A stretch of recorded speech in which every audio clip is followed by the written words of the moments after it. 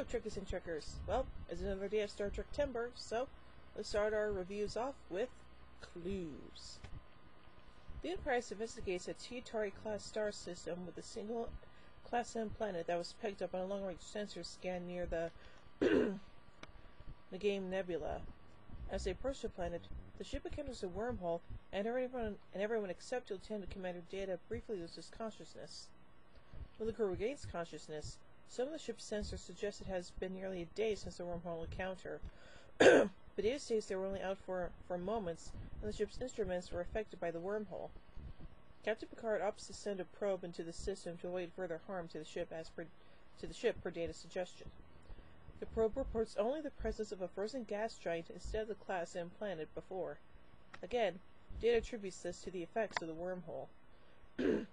As the ship moves away from the system, the crew begin to find evidence that does not support Data's claims that they were unconscious for a few moments.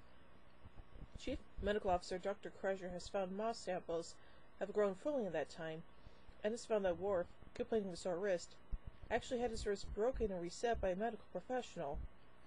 Picard begins to suspect Data's claims, and believes the rest of the crew is suffering from missing time syndrome. Picard confronts Data on the issue, but Data cannot provide a rational answer.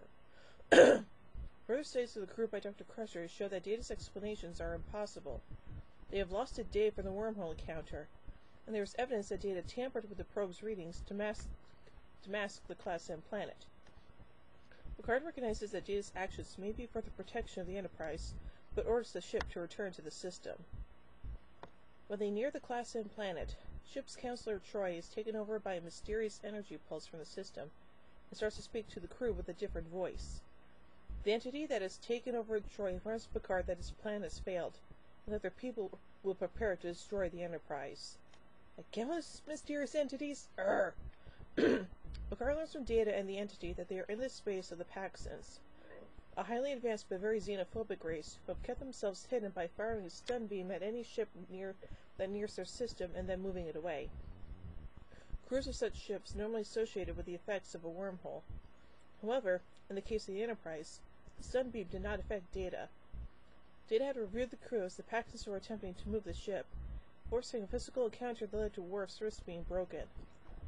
Picard was able to offer the Paxans a deal as to attempt to conceal their previous meeting, using a memory wiping technology for the Paxans to forget their encounters with them, and ordered Data to behave as he did to protect the ship.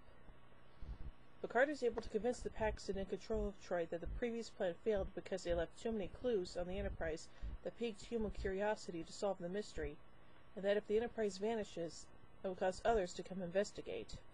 The crew of the Enterprise, with help of the Paxtons, work together to completely eradicate any possible clues. Once completed, the crew is stunned again, and the ship moves away from Paxton space. When the crew arrives this time, they accept Data's explanations without question and continue on their mission. That's good.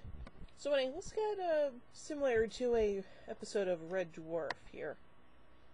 In their book, The Red Dwarf Program Guide, Chris Howarth and Steve Lyons point out the uncanny similarities between Clues and the Red Dwarf episode Thanks for the Memory, which aired on UK television nearly 2.5 years earlier.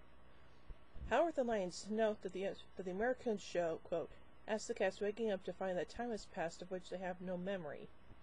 Despite the resistance of their technical crew member, they attempt to find out what has happened, but they learn they were better off knowing. One of them even has a broken limb. That's very true. So far I say this is a pretty intriguing episode, and it's actually kind of interesting in a way. So overall, I give Clues 4 warp cores out of 5. Well, join me a bit as we take a look at First Contact. The episode, not the movie, so yeah. So, until then, live long and prosper, everybody.